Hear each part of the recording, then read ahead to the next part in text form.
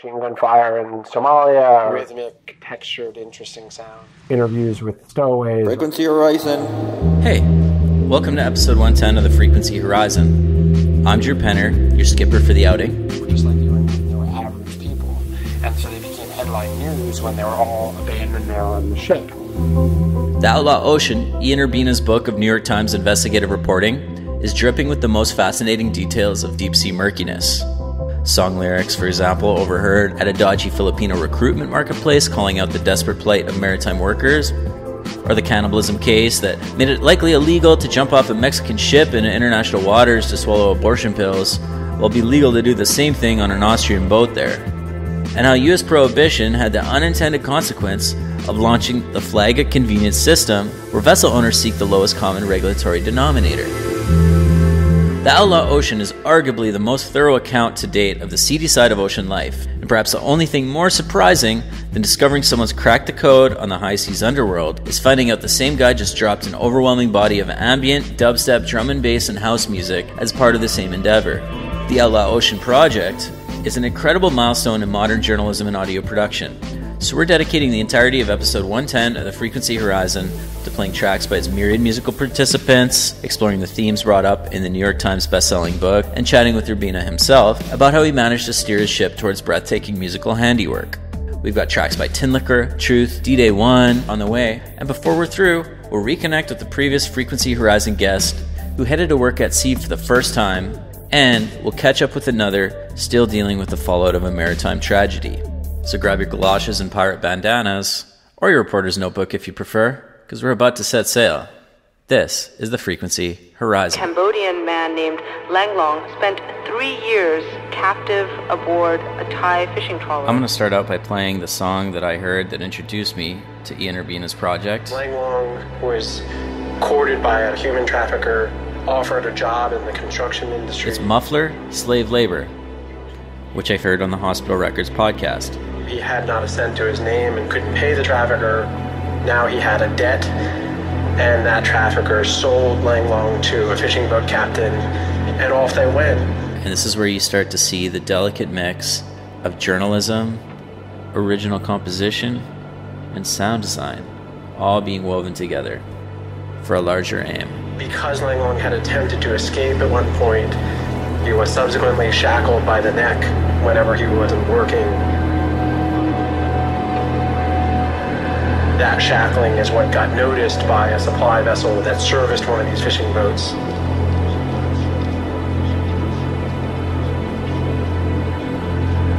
That began a whole long negotiation to buy Langlong's freedom.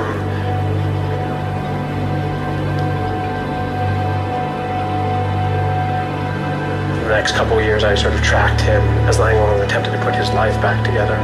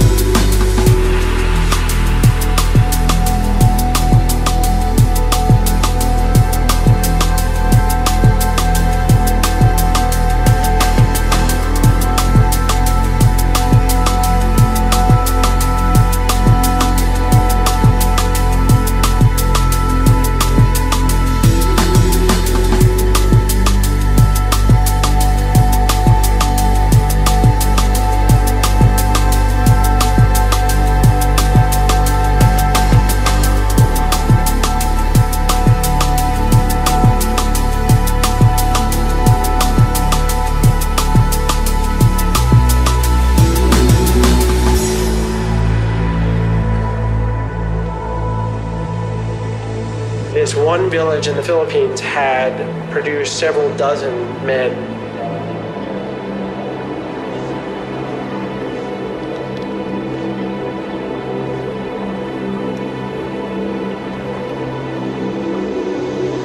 guys went to Singapore. Then when they got to Singapore, they were locked in an apartment.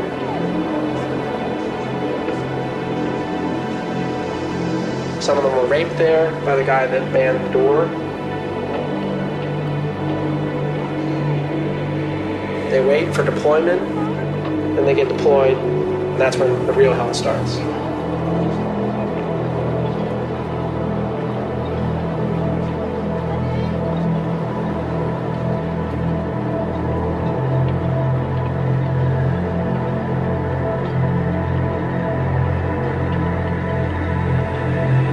It's how most of them die. Either they try to escape and they can't swim,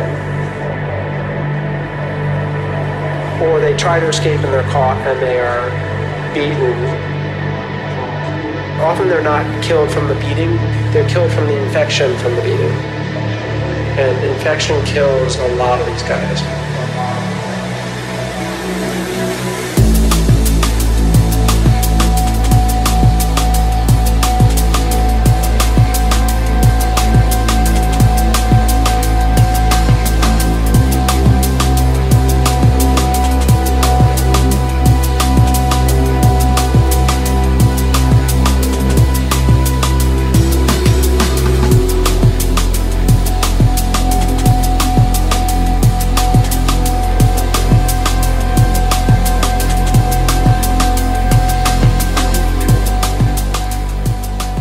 Lead up to doing this podcast, I downloaded Audible and started listening to the audiobook version of the Outlaw Ocean. Here's a few other factoids that stuck with me so far. You learn about an undercover Ghanaian reporter who is so feared for his investigations of arms dealers, warlords, and corrupt government officials, his name is invoked by African rappers. 4,000 Hong Kongers scored passports to an outlaw nation off the coast of Britain called Sealand in the lead up to the Chinese handover. And it turns out it's surprisingly easy to launch a corporate takeover of a merchant ship, employing a mixture of bribery, cunning, and international legal maneuvering. Glad I still have a few chapters left to go through.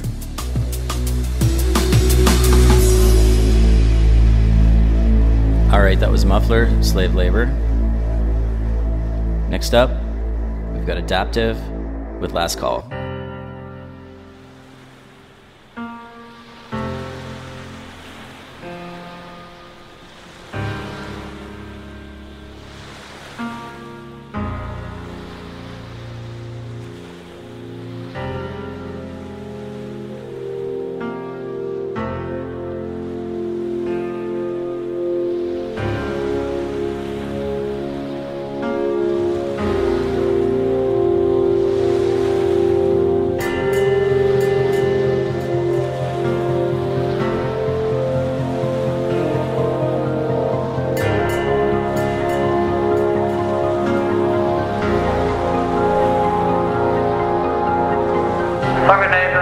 Sunrise, you can see we are through in the process of conducting a peaceful protest. Here, out of these distant waters far from the coast, where we believe that oil extraction needs to be stopped. We consider that your drilling operation is not safe.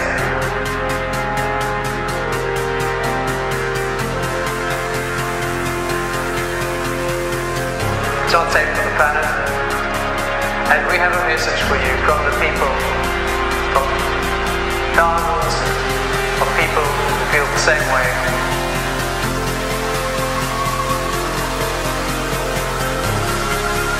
We will stand our ground in peaceful protest as the operation that is most dangerous.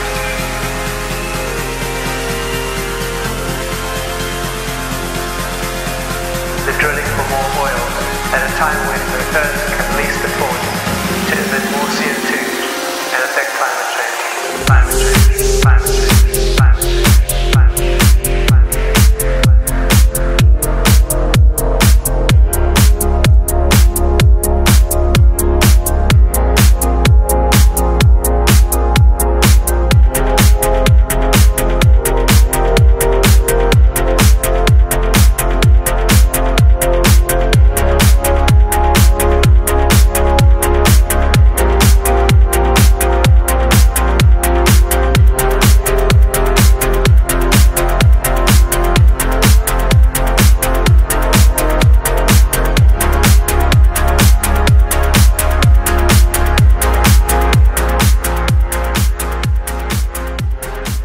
I'd say the Outlaw Ocean points to what Ian Urbina calls the inconvenient truth of globalization, that it's based more on market sleight of hand than on Adam Smith's invisible hand. But what's so cool about the ethos behind the stories is that it unabashedly delves into core human emotions of loneliness, incredulity, and fear. Take this quote for example. "The thing about danger is you become desensitized to it the more you experience it, and emerge unscathed," Urbina writes. "I don't experience danger as a drug, nor do I seek it out simply for the thrill, but you become somewhat inured to fear." Ain't that the truth? Alright, that was Adaptiv. Last call.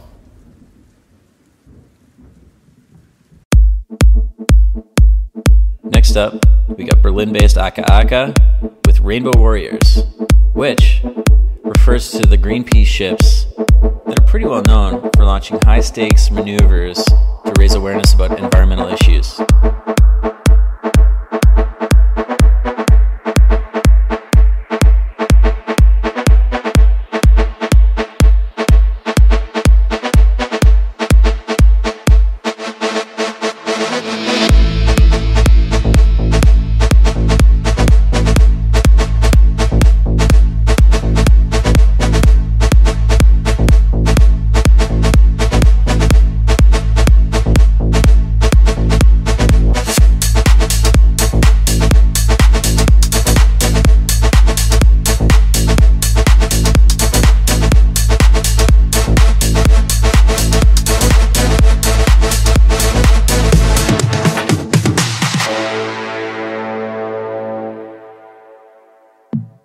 It was the COVID-19 crisis that made me think it might be time to do an episode on the ocean-going world.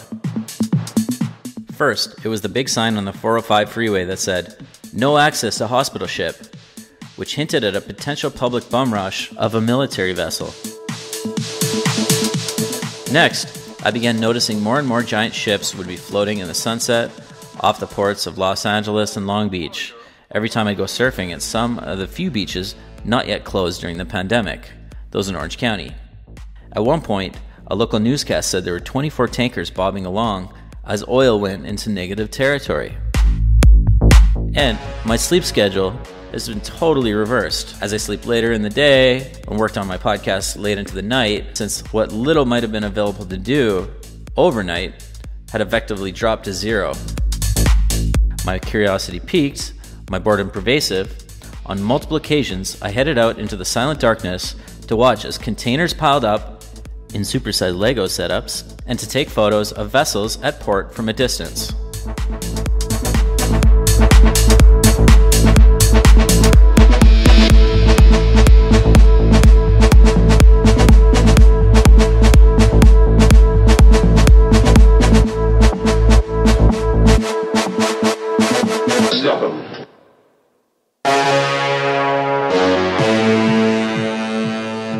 By the way, I've been wanting to do a story about the Sea Shepherd environmental activists ever since one of their ilk started following me on Twitter a while back.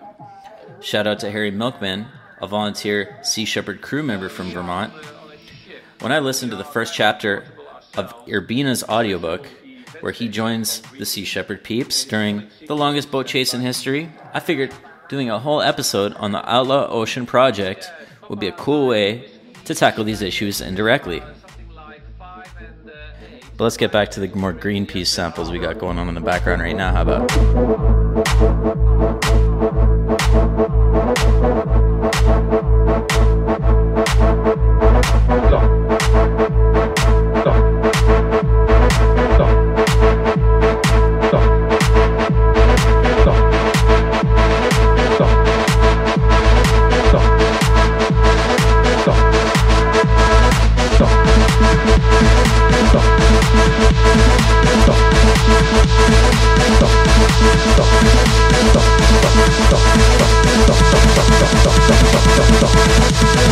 Rainbow Warrior.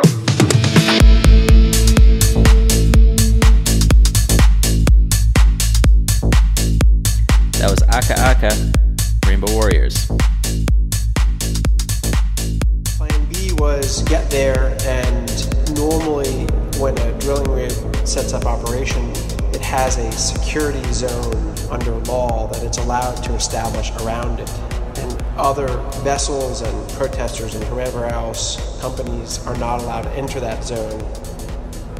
Greenpeace figured in Plan B they would head up to the location and enter the security zone, but not attempt, as they had in previous campaigns, to climb on board the rig, but just to occupy an area within the security zone, hold up signs, gather their publicity, and argue that they were not posing a security threat by simply being within the zone.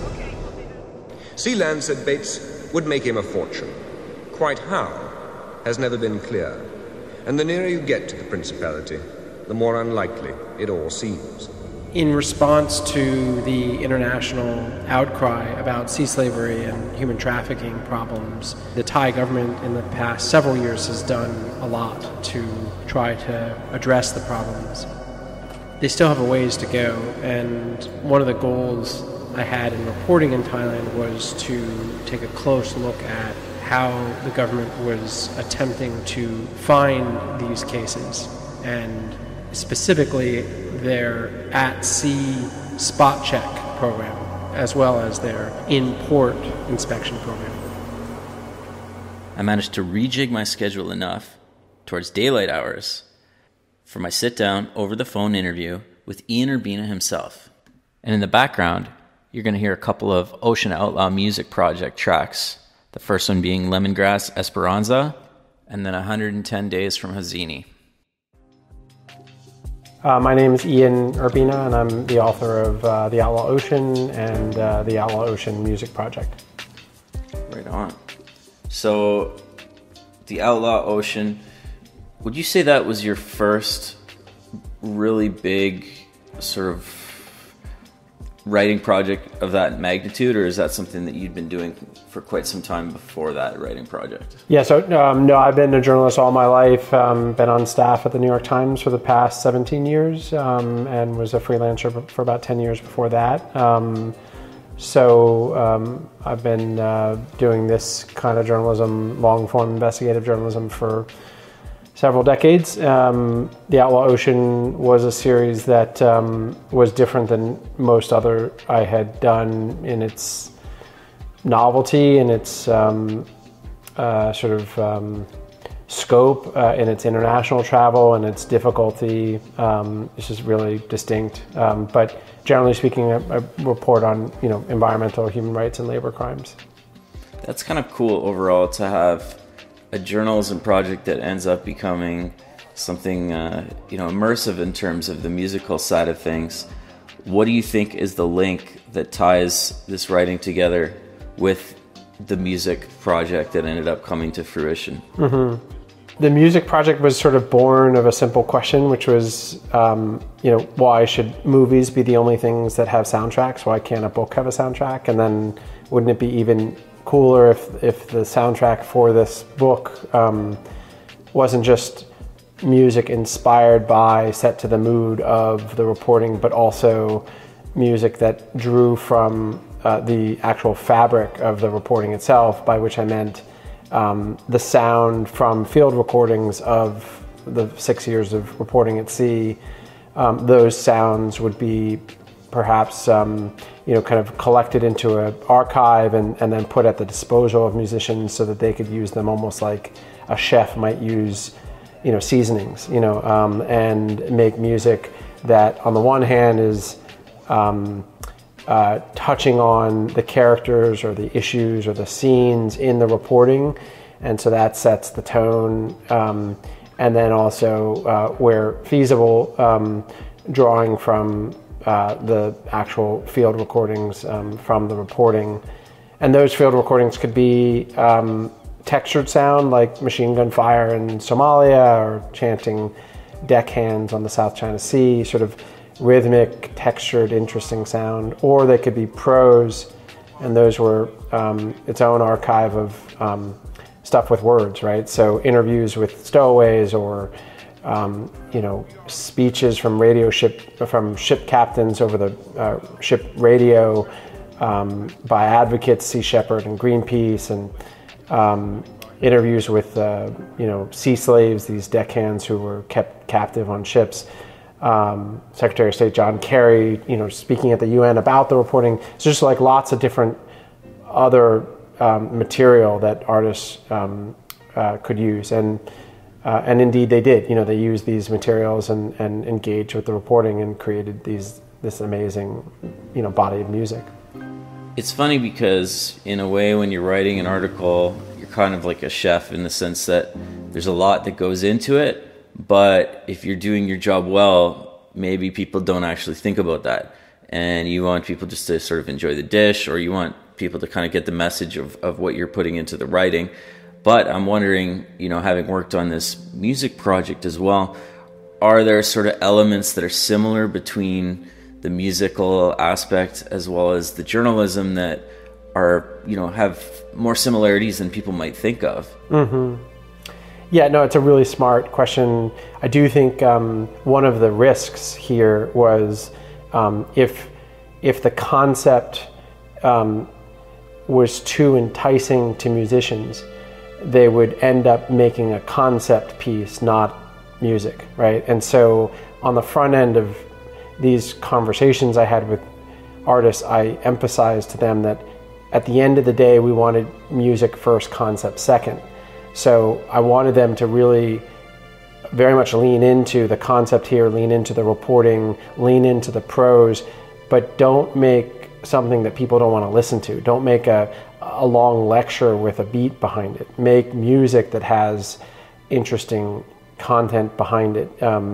And much like you say, as the chef doesn't want to kill the soup with too much of one ingredient or another, the songs needed to be just great music, and then by respecting the listener and their tastes and sort of gently adding some content to the music, it invited, I think, listeners more gently into, ideally through their own curiosity, listening to a song and wondering, wait, why is it called that, and what's up with this album cover, and where's that sound come from, and what was that little snippet of a sound bite? And then their curiosity causes them to look further, and when they look further, they look into the reporting, and now all of a sudden we've got them looking into the very journalism that I hoped to bring them to, but very gently.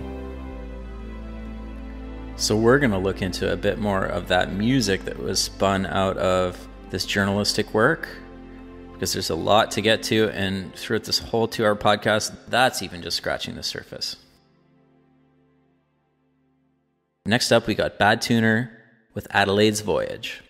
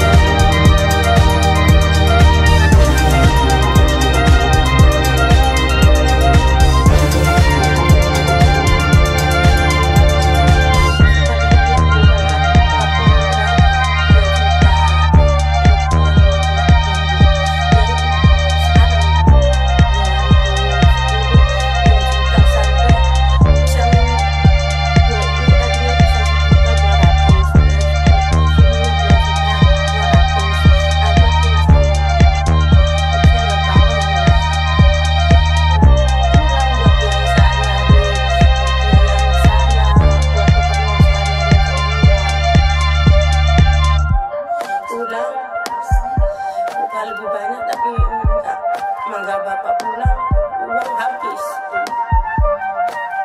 Gimana? Sebenarnya tadinya nggak segitu.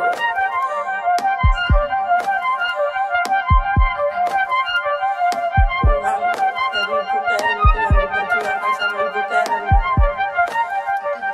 untuk bayar utang. Itu saya cuma harapkan uang itu aja tuh, Pak.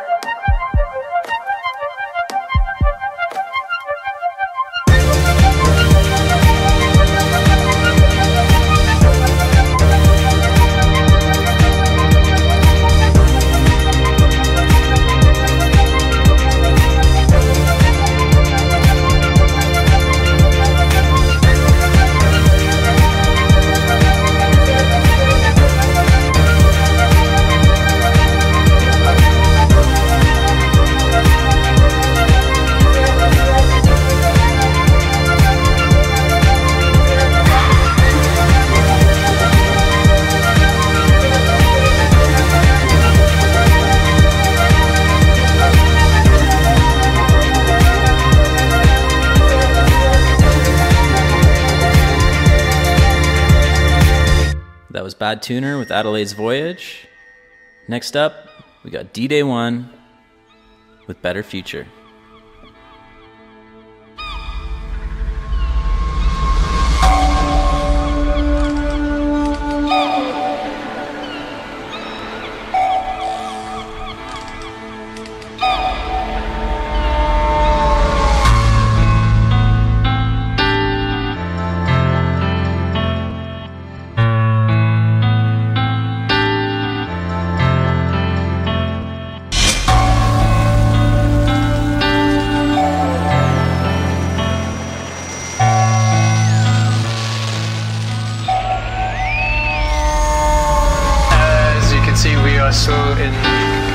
Of conducting a peaceful protest out in these distant waters.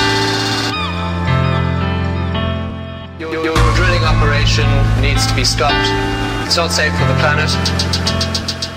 At a time when the Earth can least afford to emit more CO2 and affect climate change.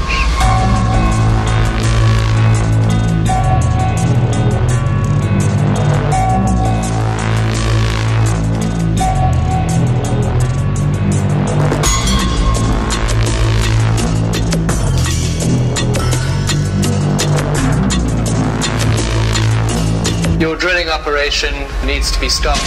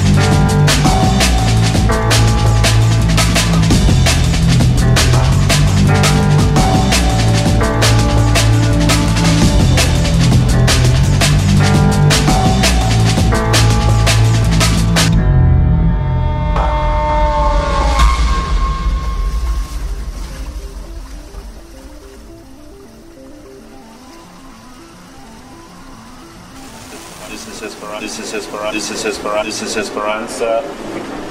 I want to inform you that we are a ship of peace, working for a better future.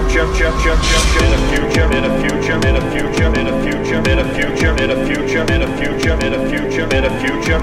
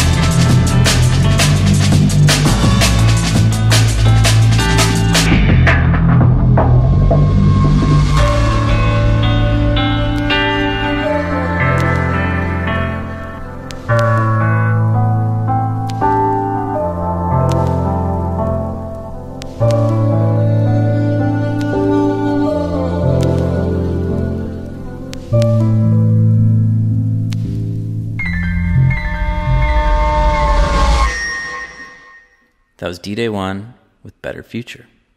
All this talk of oceanic pursuits made me think about interesting pictures that have been flitting across my Facebook timeline recently, shared by previous Frequency Horizon contributor Bernardo de la Torre.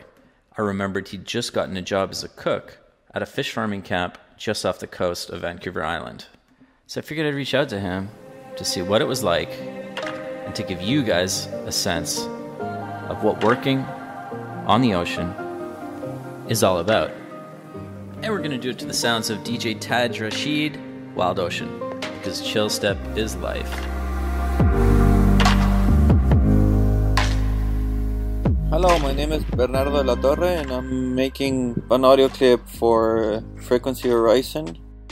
So I got a hold of these wonderful people.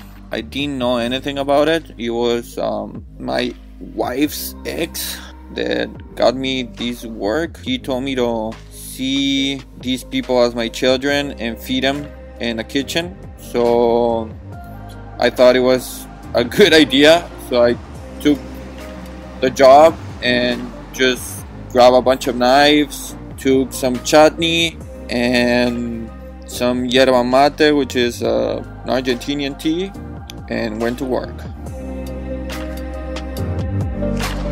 So Diversify Marine, it's a manpower company that provides mainly workforce for the salmon farm industry mainly. I was cooking meals for 20 to 30 people, breakfast, lunch, dinner, and an extra meal in the middle of the night. The scenery is amazing. It's full of wildlife, from crows to seagulls to sea lions, salmon, wild salmon, all kinds of birds and all kinds of different fauna and flora too. I mean, there's lots of forestry and it's amazing. It's just a really empowering place to be. There's also like the boat that we were staying in. It was 62 years old. It was initialized as a government boat, but it was super old and like custom made, and it was like a really old school experience to stay in this like big boat with 20 rooms, and there's all kinds of like legendary ghost stories about it, and it's really nice to stay in these like legendary boats, I guess. Wow, Bernie had an amazing time out there, just offshore. Of course, a lot of people have concerns about the environmental risks of fish farming, and a lot of First Nations activists are against them. But it sounds like Bernie got to work for a pretty reputable outfit in Canadian waters. That's a far cry from the ridiculous abuses chronicled in the Outlaw Ocean, which describes the banality of life without contact with loved ones, poor medical treatment for injured fishermen, and the endless cycle of debt. But we'll get to that later. For now, let's play a track Bernie was inspired to write with a coworker while out there contemplating the beauty of the ocean. This is Tristan and Bernie, Fish Farm Gold River.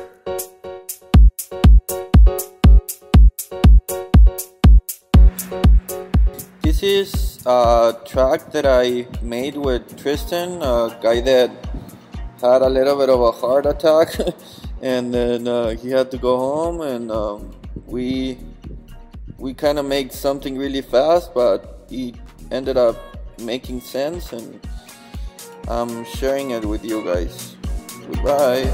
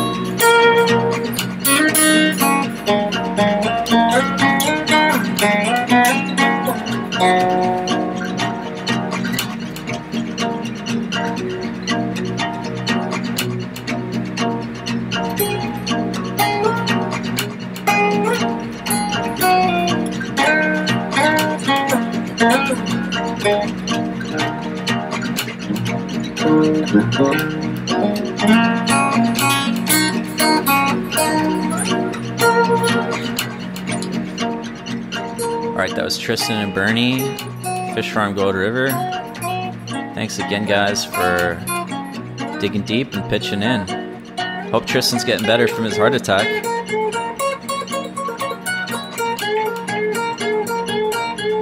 Well, let's turn our gaze back to the Outlaw Ocean. Rain or shine, shifts can run 18 to 20 hours. At night, the crew cast their nets. When the small silverfish they target, mostly jack mackerel and herring, were more reflective and easier to spot in darker waters. During the day, when the sun was high, temperatures topped 100 degrees Fahrenheit, but they worked non-stop. Drinking water was tightly rationed. Most countertops were crawling with roaches. The toilet was a removable wooden floorboard on the deck. At night, vermin cleaned the boys' unwashed plates. The ship's mangy dog barely lifted her head when rats, which roamed on the board like carefree city squirrels, ate from her bowl. I thought it was pretty cool. I got a chance to tell Ian about how I feel like the music that he's helped to create and put out into the world can in turn help the musical purveyors communicate a message that might not be so easy to do in the current environment. I know for sure I heard that Muffler song on the Hospital Records podcast. I feel like I heard it somewhere else too, like maybe Bass Drive or something. But regardless, the work's getting out there. The song that I actually heard that brought me to reaching out to you was Muffler, Slave Labor. And the reason that it kind of struck me, besides just the beauty of the piece originally and even the story behind it, was not just, oh, they're putting this in there because it, you know, it's something that is interesting or different, but there was something within this that I felt spoke to the core mission. And I was just curious to know if there was something that you were trying to do when either reaching out to these artists or whatever, in order to make sure that the ultimate product, the music product, spoke in the language that was very relevant to those genres of music, as well as just being a vehicle for the stories. Yeah, I mean, I kind of had a range of broad ambitions here, and the ambitions of the project were not genre specific. So one ambition was an experiment in translation, and by that I mean translating from the explicit writing of, you know, kind of non-fiction journalism, you know, into this other medium that is musical, and working with the storytellers that are musicians, and handing the content over to them so they could, you know, do their thing with my original reporting. And I just wanted to sort of try the collaboration of that translation and see how it went, you know, see what they came up with. The other experiment was almost a tactical one that relates to the business of journalism. I do think the New York Times is a great, incredible venue, and it reaches a huge audience. But I wanted, you know, I have a 16-year-old son, and he doesn't read the New York Times, but he consumes a lot of news, and he consumes a massive amount of music. And, you know, I just thought, how do I get, you know, my reporting to his demographic? And then how do I get my reporting to folks in India, China, Sri Lanka, you know? And I thought, what if both of those things might be achieved by going through other channels? And what if we were to commandeer Spotify and Pandora and find a creative way into those platforms where we could grab at the attention of those consumers? And so that was the other experiment here, was taking journalism to other places, to other listeners, and entering those listeners, you know, rather than through their eyes, through their ears. And, you know, so that was the other experiment. And then, you know, the genre specific question you ask is, you know, electronic, EDM, trance, you know, these forms of music are where we started. We're now, you know, working on albums that are classical and jazz and hip hop, and but we started with electronic partially because that demographic of musician sort of got it. You know, they're used to using found sound. They're used to, you know, mixing really weird ingredients. They're used to doing it all on their own at their computer. And so for that reason, it seemed like the logical place to start with the experiment. And what has it taught you so far? What have you learned? I mean, does it work, or are there some things that work better than others? I mean, I think a lot of journalists are probably asking themselves these questions right now. Maybe not a lot of them have done it. Are there obstacles that you have found that you weren't expecting, and are there certain things that have translated better story-wise than others? Yeah, I mean, the lessons learned are somewhat in the weeds. It's, what have I found? The music industry is a complicated terrain, and it takes a steep learning curve to figure out how you get the music from just that MP4 file out to the audience, and sort of the whole way that music gets digital music, you know, gets consumed is really intricate. And then even once you get it onto these platforms, figuring out how to access the playlisting, you know, realm and all that stuff, I've learned a lot about those challenges. I think we're doing pretty darn well, but that was a steep learning curve. I've found I was somewhat surprised by the genres that we've gotten very little traction with. Like jazz has been really, really tough to break into, whereas classical was not as difficult. Once I realized that I should really focus on individual instrumentalists, like solo pianists and solo violinists. we were running into a problem with approaching artists who only played in orchestras, and the economics of getting that many people together just doesn't work. And so just little things like that from a model perspective. Electronic, was in some ways the most accessible for the reasons I cited. I think we're still learning a lot about how you make this next move from getting the music in large quantities onto these platforms and getting attention to them, to then translating, kind of converting that access into other forms of access. So Spotify and Pandora are just now sort of saying, hey, we see you having something that we want, which is journalism, storytelling, and video. We've got a lot of audio, but we don't have great imagery, great things to look at, and stories. And so each of those venues, Pandora and Spotify, who wouldn't give me the time of day on the front end, now are like, oh, we get it, we love it, and we want to offer you these special sort of spaces on our platform where you can start putting video. And that's exactly what I dreamed would happen, because once we get there, then we can actually start pushing some real journalistic content. So, we're learning every day as to sort of how to navigate the strange land that is the music field. Probably a lot of you guys can relate to that, hey? Simply put, the music business is a complicated space, particularly when you're trying to get a very, very important message across. In the background, besides the Muffler reprise, we had Hazini with Crash Zone and Kettle with Lawless Place. Next up, out of Moscow, Russia, we've got Fraunhofer Diffraction, The Sense of Urgency.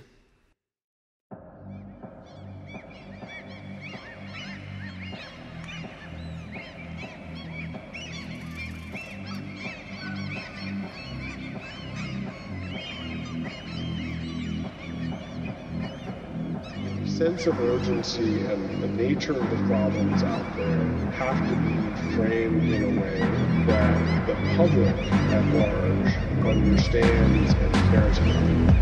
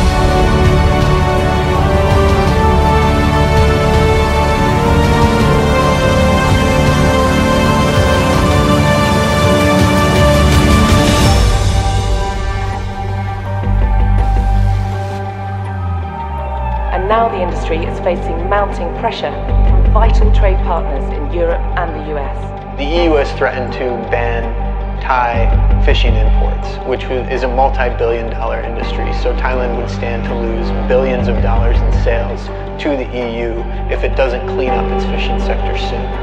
If you suddenly strip out forced labor, an industry can fall apart, and maybe it should. In Ranong in Western Thailand, we found fishermen increasingly turning to another line of business. Boat owners told us that they are converting their boats to carry people instead of fish. He says he knows of at least 10 local boats who are transporting around 12,000 Rohingya migrants a month.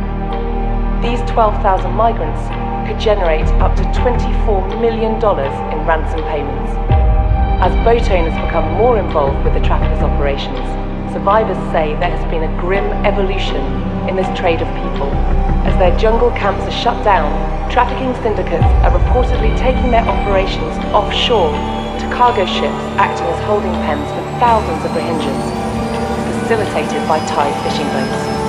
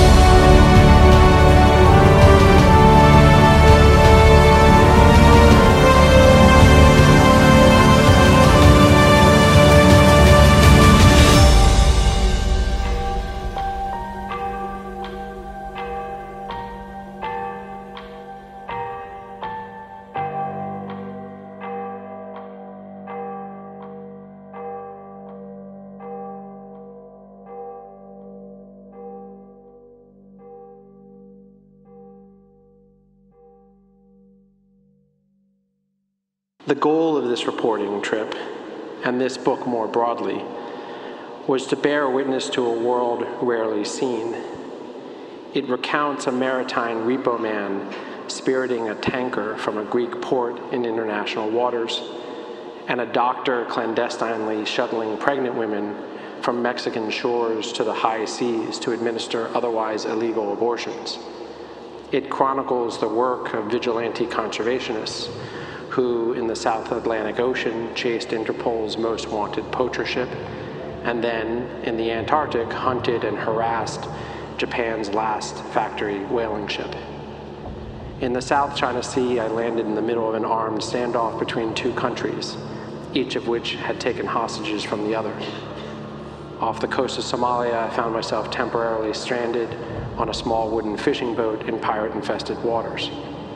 I saw a ship sink, rode out violent storms, and watched a near mutiny. All right, we got Louis Vuitton, Bottom of the Ocean in the background. It's funny because, in a way, I feel like I almost would have been better served to some extent having a course on some of these weedy activities that you were saying, like when I was going to Ryerson Journalism in Toronto, as opposed to, you know, some of the print classes. While they served me pretty good for, you know, the first few years of my career as a journalist, you know, at this point, to be honest, I probably would be better off having studied more about MP4 codecs or something like that, you know? Yeah, I mean, the marketplace has really changed, and I'm not sure the educational sort of curriculum has kept pace. It's why, to some degree, I do believe like you learn best just on the job, you know, kind of figuring things out by taking them apart, putting them back together. I think there's plenty to think about there. There's literally hundreds of artists that have been involved in taking parts of Ian Urbina's reporting apart and putting them back together in a musical form. And I'm itching to play you my favorite track so far that I've come across. It's another one from Muffler. It's called Slow Motion Slaughter. Check it out.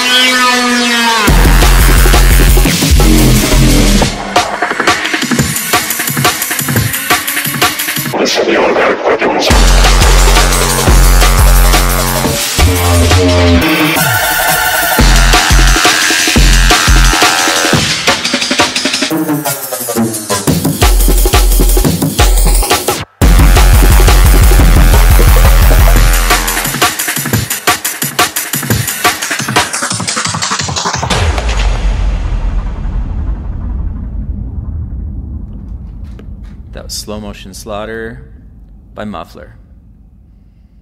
But let's dial it back a bit. Play Shanty People, Protection, for a little down-tempo break. Oh!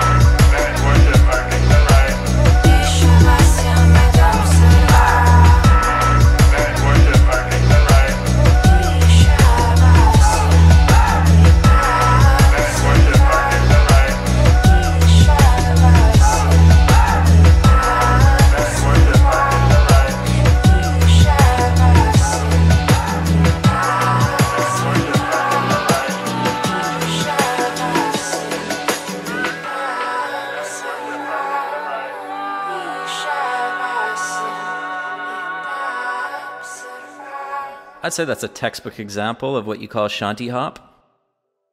That's shanty people protection. How did you fall in love with the ocean? So I was an anthropologist or a doctoral student in an anthropology program before I became a journalist, and I was sort of burnt out on my dissertation, and I took some time off. I was in Chicago and took some time off and wanted to get as far away from the cold winter of Chicago as I could, so I took a job on a ship that was anchored in Singapore to work as an anthropologist, and that kind of like exposed me to this strange world, mostly the strange world of seafarers more than the sea, and just this kind of diaspora tribe of traveling and largely invisible workers, of which there were quite a lot, and of lots of different sorts, and had these epic stories and kind of culture of their own, language of their own, So I just became like super fascinated by them folk, and then I went back to grad school and always harbored this thought in my head that like, wow, like if I could choose my topic anew, I'd probably choose sort of the anthropology of that workforce. And then I ended up at the Time, New York Times, and continued to harbor that curiosity about that topic, and I pitched the Outlaw Ocean as a series to several editors until I finally, several years in, pitched it at an editor who really liked it, and she greenlit it, and off we went, and the rest is history. It's pretty serious subject matter that you go through in the book, from illegal fishing to arms trafficking, gun running, dumping, all these kind of things. And I was just kind of curious right now, with the whole world being thrown into pandemic mode and whatnot, a lot of Americans are getting checks coming in to pay their rent, thousands of dollars and whatnot. But people at sea, maybe they're not afforded the same kind of protections and whatnot. As I see 24 plus oil tankers alone just floating off the shore here of the port in Los Angeles, I'm just thinking, there's probably crazy stories that are going on at sea that people aren't even thinking about. What are some of the topics that are jumping into your mind that you wish you could scream out and say, geez, don't forget about this during the pandemic? Yeah, I mean, it's a really good and in many ways empathic instinct of yours there. I think, point one is to bear in mind that, it's a huge workforce, right? So like we think of the sea as this sort of expanse, the shades of blue that you typically fly over, and it's relatively kind of a watery desert where no one is. But 56 million people work out there, and 90% of the products we consume comes by way of the ocean. And so first, it's important, I think, like to bear in mind that we're talking about a lot of people that you are distinctly invisible. A lot of them are trafficked, a lot of them are migrant workers, a lot of them are undocumented, and they're out in this space, namely the international waters of high seas, where government sort of jurisdiction is murky at best, if it exists at all. So it's really, I think, important to just like get your head around the notion of the workforce on the frontier, and then like to put it in pandemic mode. I mean, there's one specific category of concern that the book touches on, one problem in particular that rarely gets discussed, but it's pretty widespread, and that is the abandonment of seafarers. And that's this situation where a ship is owned by some company in Taiwan or Greece or France or whatever, and for whatever reason, maybe the company gets sued, or maybe something on the ship breaks and it's expensive to fix it, or maybe whatever, the owner company of the ship sells it to another company, and that new company needs 9-12 months to get its paperwork in order, and it doesn't really plan on paying those guys who worked doing stuff for the 3 months prior the sale occurred. For lots of complicated reasons, these ships sometimes are cut loose overnight, and literally the captain on the ship, who typically is calling back to headquarters to find out where they're headed next and what they're supposed to be doing and what they should do about a certain situation that's emerged, something's broken, or they're being held in port or whatever, suddenly those calls aren't answered. No one will pick up the phone, and they're stuck, and they don't have the fuel to like go to their next port or get home, and they don't have the papers, the immigration papers to go to the nearest port and get off the boat, right? They're not legally allowed to be in that country, so they're really stuck, and this is not an unusual problem, and really desperate kind of human tragedies unfold in slow motion where this is a very male workforce. So these guys, sometimes 5, sometimes 50,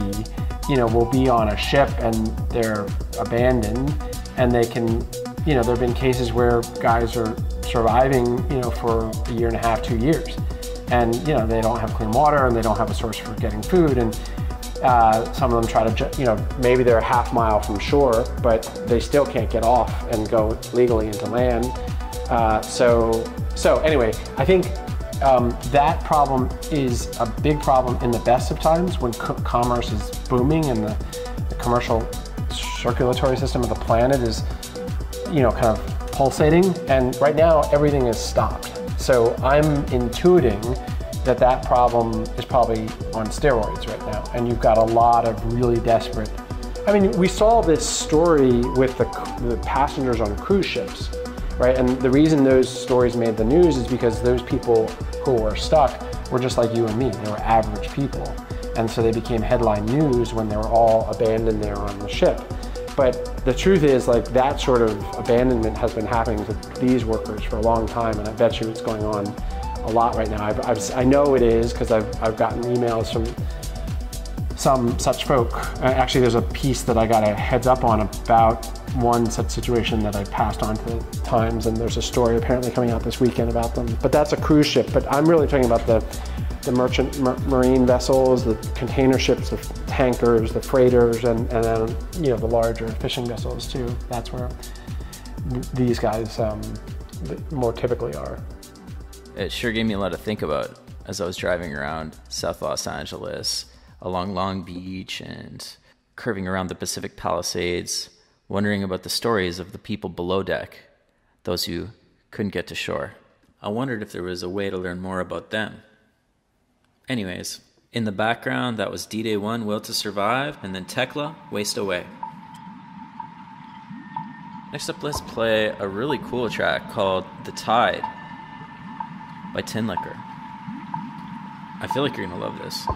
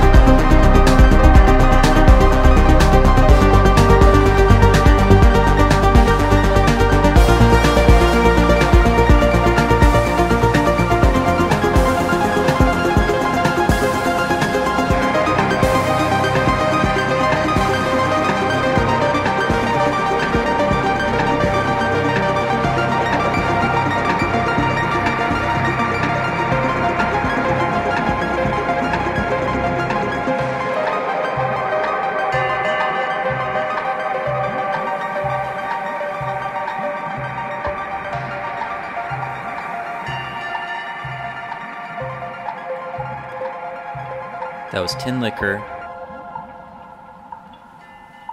The Tide.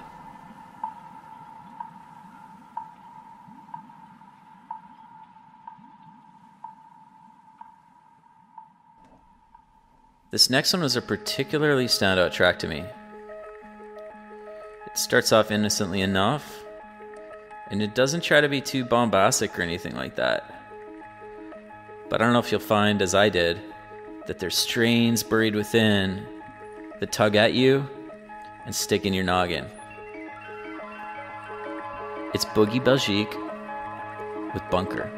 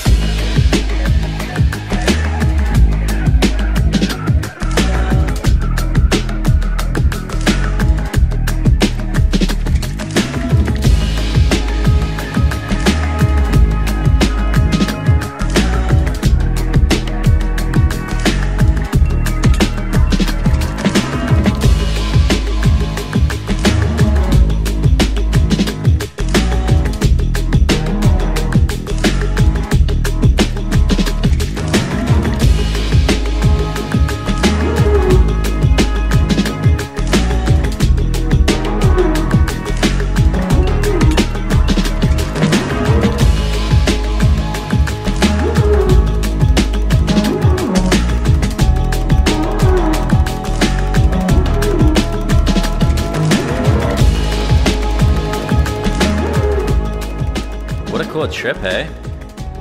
That's Boogie Belgique Bunker. And they're actually from, you guessed it, Belgium, which has an added relevance to this story, considering what I decided to do to get a better sense of what's going on in the high seas now was to look back at a contact I'd made previously, someone who had dealt with immense pain at the hands of the ocean and the poor response of a company at sea.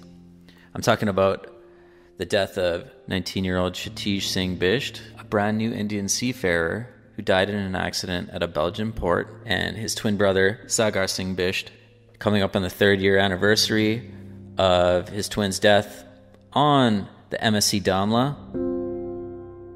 He's still writhing, he's still frustrated, he's still trying to figure out how to move on, and he's still maintaining contact with other Indian seafarers on the ocean.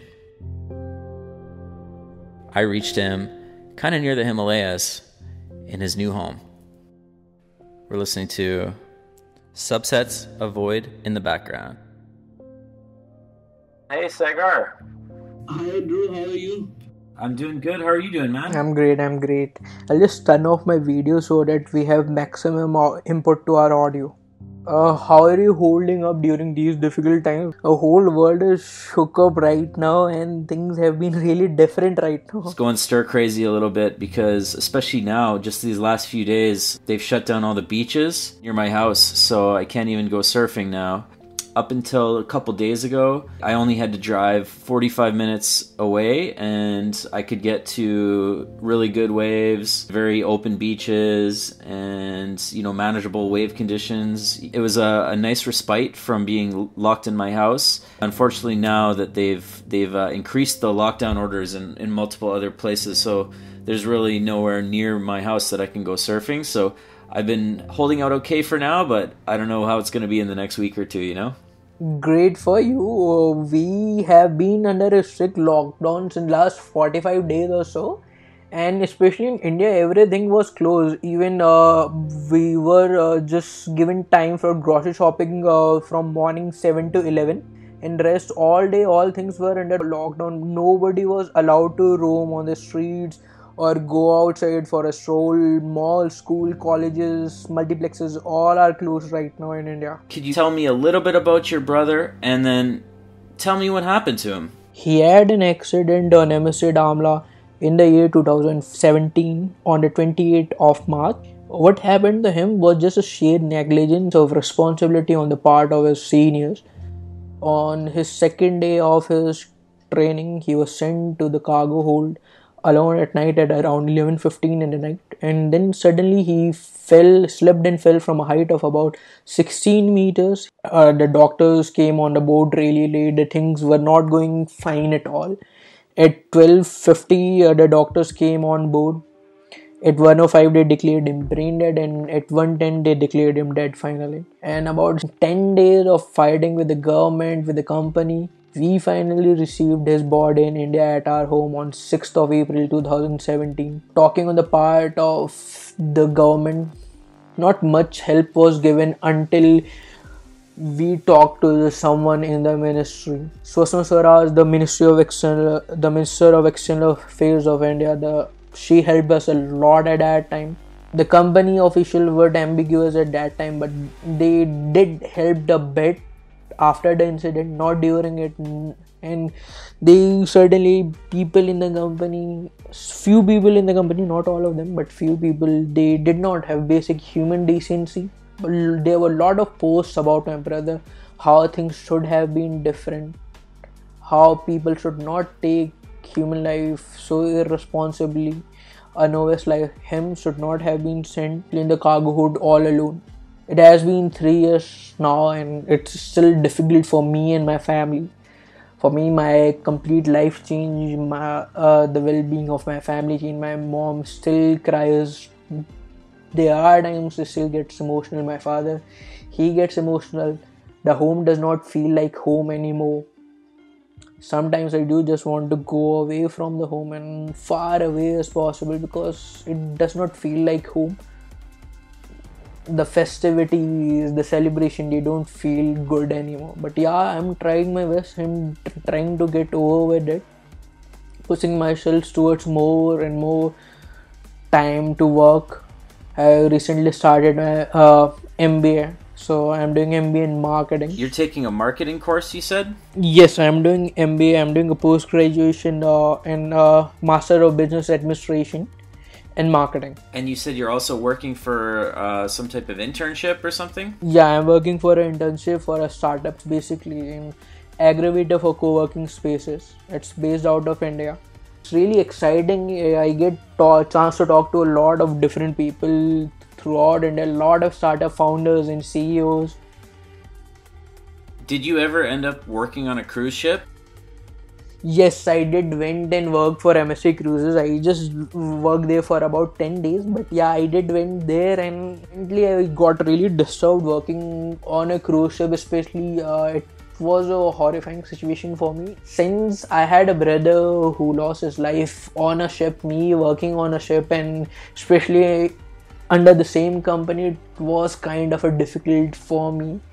So within 10 days I just quit the job and I came back to India. Now, knowing about what's happening during the coronavirus crisis, do you think about the people that are working on those kind of ships that are stuck at sea? What do you think about when you hear the news about all the things that are going on with the lockdown in terms of people who work at sea? One of my friend who also works for a cruise liner, they were stuck on near the port of Miami. They are stuck there for about a month or so.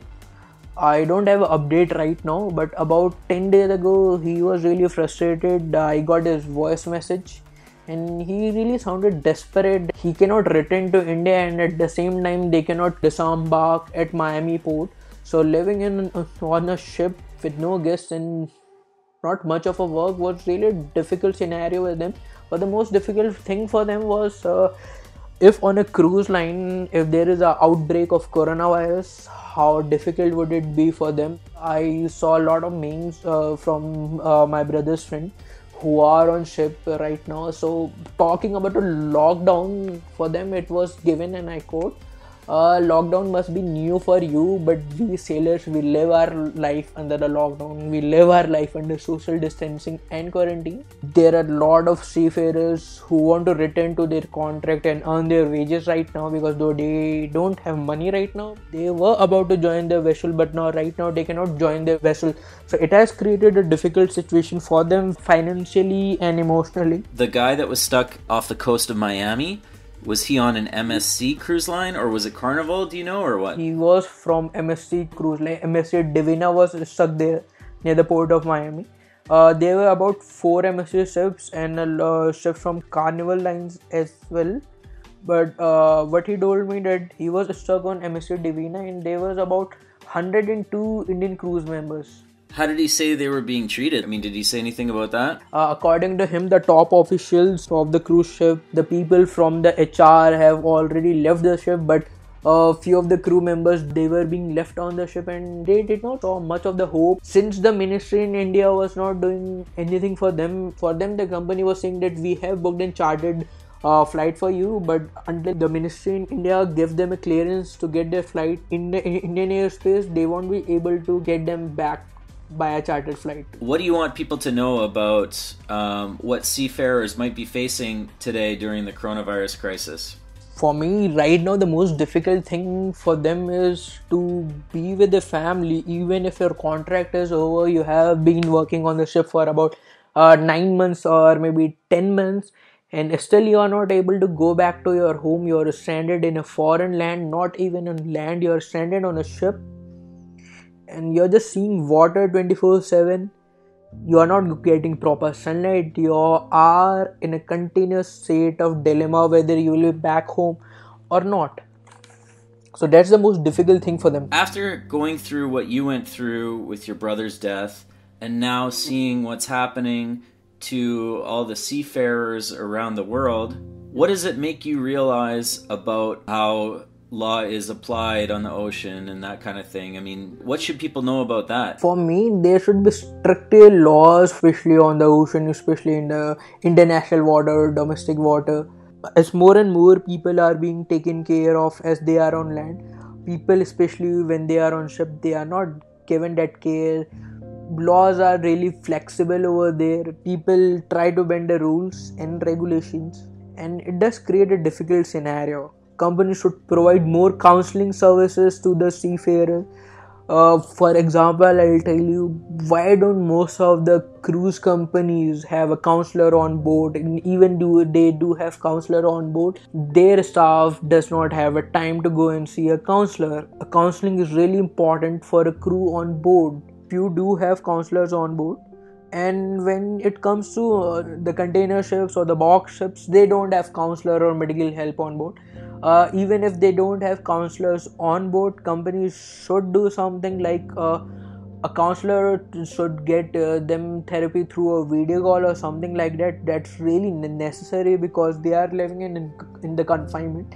And since we all are under lockdown, we certainly do know how it feels to be under social distancing, away from the new things every day, not able to go out to different places.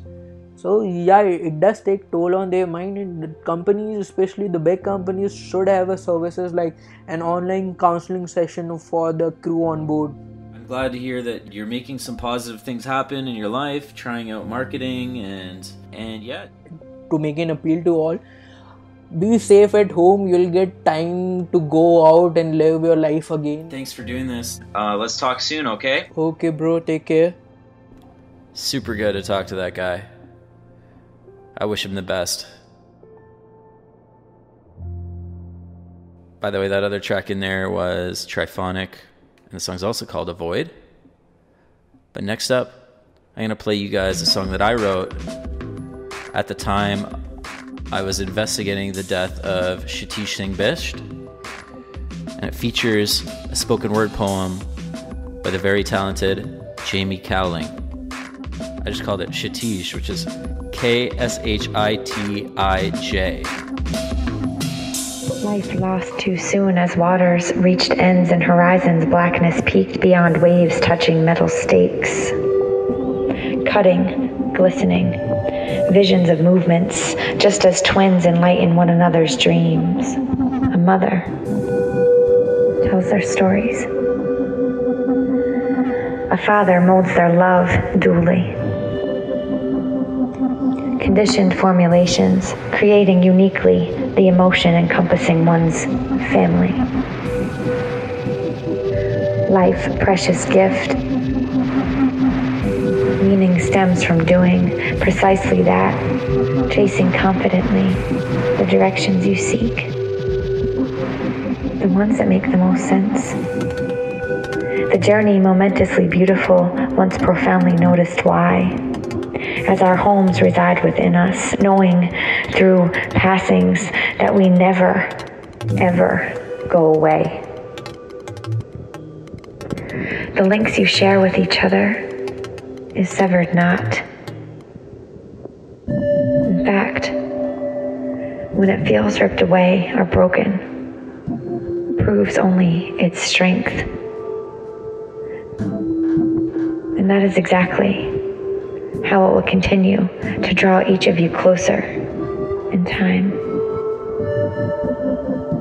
Now, then, before, and the future, trust in the peace and light of your hearts. Knowing how each memory is imprinted onto your energies throughout eternity. Nothing will ever suck out or take that connection away.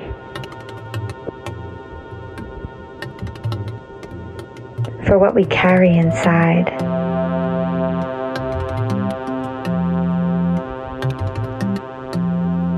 is known.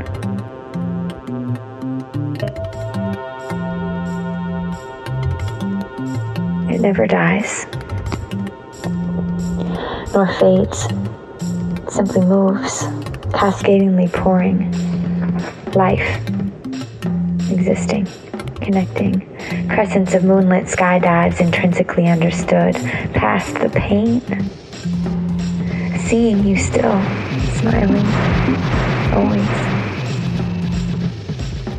For free, you are, and protecting us now, you glide, guiding the streams of our family back home, carried with us throughout eternity.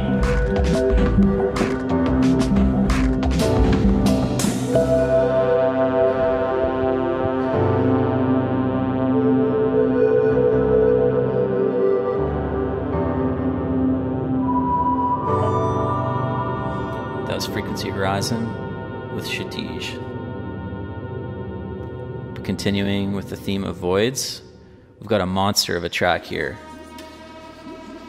from the illustrious, the one and only Truth. It's called simply Voids.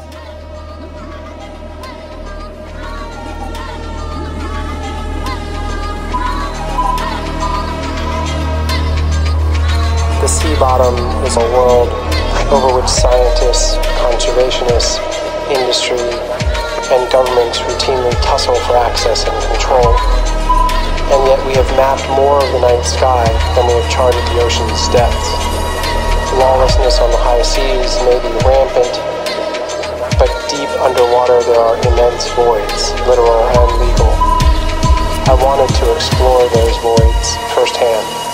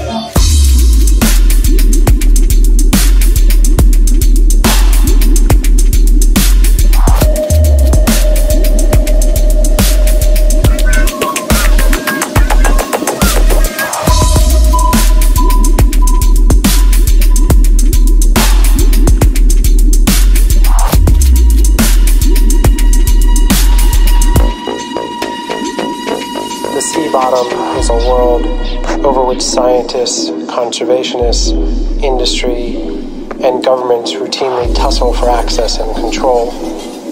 And yet we have mapped more of the night sky than we have charted the ocean's depths. Lawlessness on the high seas may be rampant, but deep underwater there are immense voids.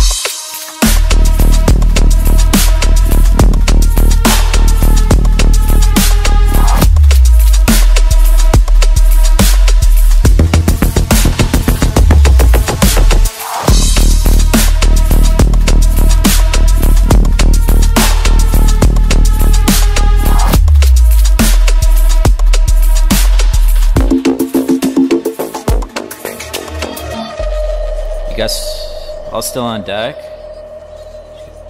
Hope you battered down the hatches. Whew. That was a good one. That was Voids. Let's get back into my conversation with Mr. Urbina.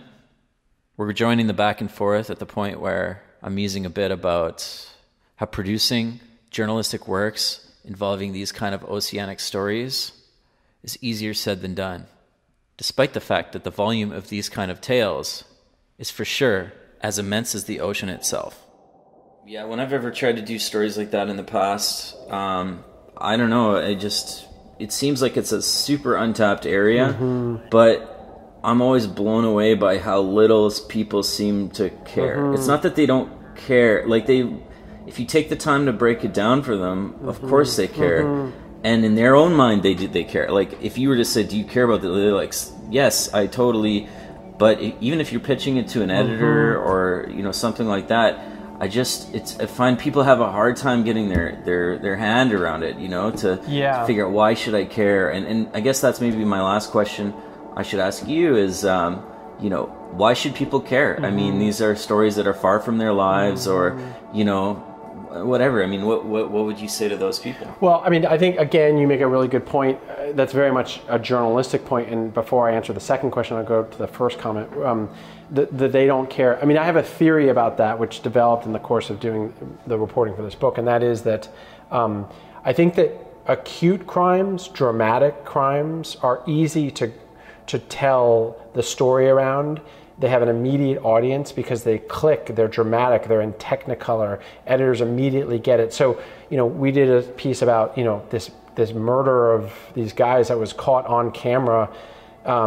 And, you know, it's a murder and you see it, and, you know, it's like really plain as day. It's an acute crime. Or the rape of these other guys on another ship. And those, it's not hard to get editors or readers, you know, sort of their heart rate going about that. The slow motion crimes, the crimes of neglect, those are a category of crimes that are equally deadly, but they take longer. And those are the ones that are, as a category, harder to get you as a journalist, I think we're just saying it, to get editors excited about and to get readers to care about. And in some ways, I feel like journalistically, there's a higher order of heroism in tackling those tougher stories because they're tougher, you know, but they really deserve the attention of journalism and of readers. And so anyway, so I very much agree with your observation, and that's sort of in my own head how I kind of explain what that's about. But in general, whether it's acute or chronic, whether it's slow motion or otherwise, like I think the crimes as chronicled in the Outlaw Ocean, I think, why should people care about any of it? Well, I think most people are I think we as humans, I think, are ethical creatures, and if we are complicit in, if we're tacitly involved in, if we're associated with in any way something that's really bad, I think most people, once they're confronted with it, it bothers them. And we're all complicit in these crimes. So on an ethical level, you know, if you're buying products that have a good chance of having been brought to you by human slavery or by severe environmental abuses, it's probably not going to sit well with you. Whether you'll change your buying habits, whether you'll care after you stop reading it, I don't know. You know, that varies per person and per day of the week.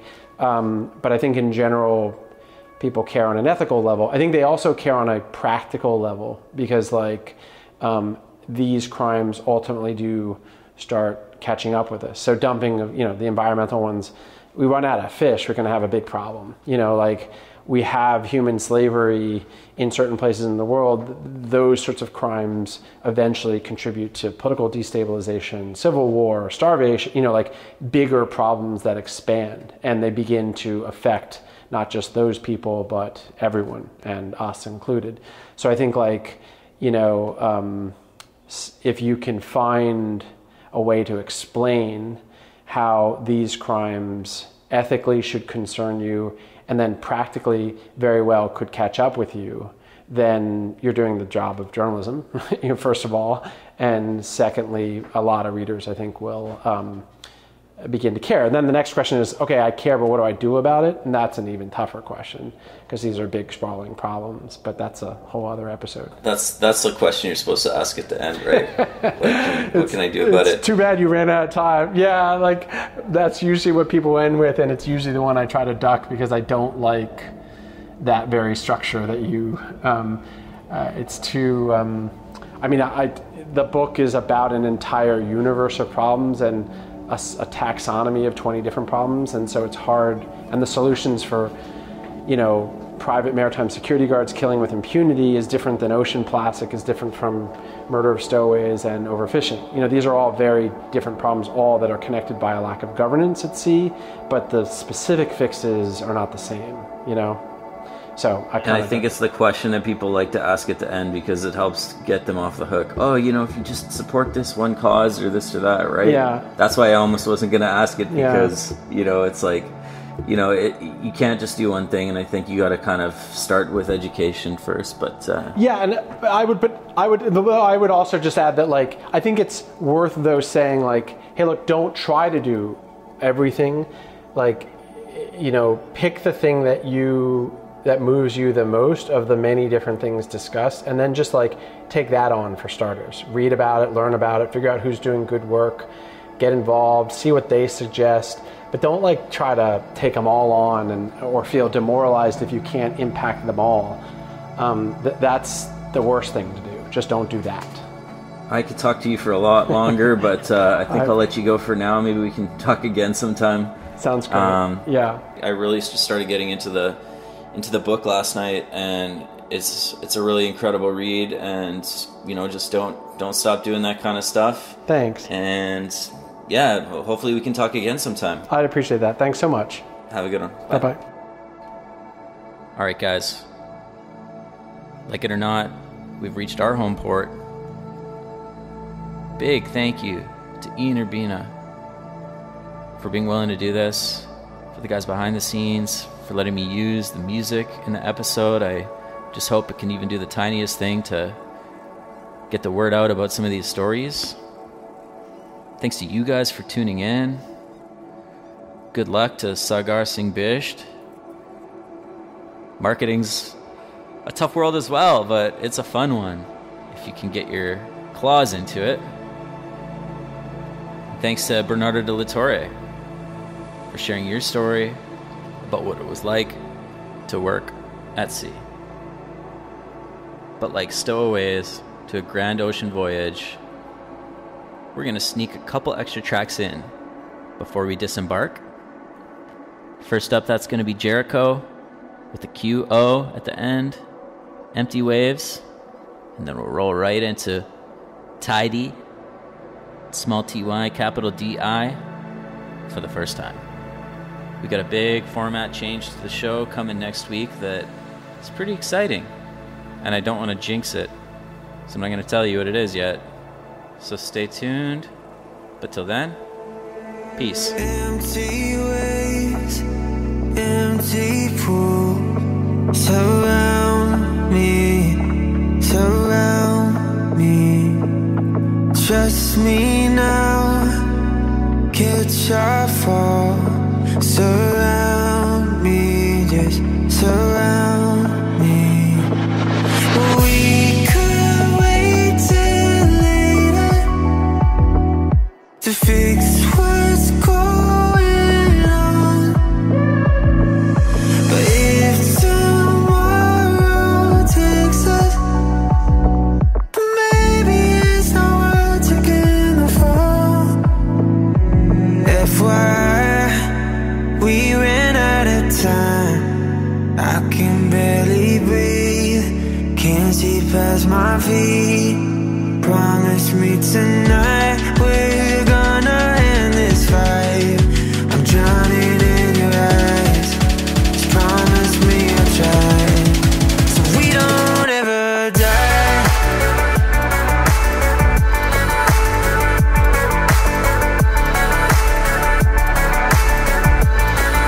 So we don't ever die.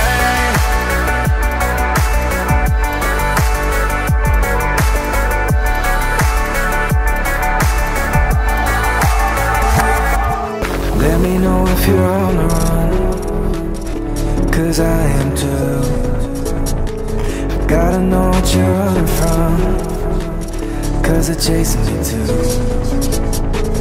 Broken glass in streetlight silhouette, fogged up windows and smoke that pirouette. I still open my eyes and see you for the first time. I still open my eyes and see you for the first time.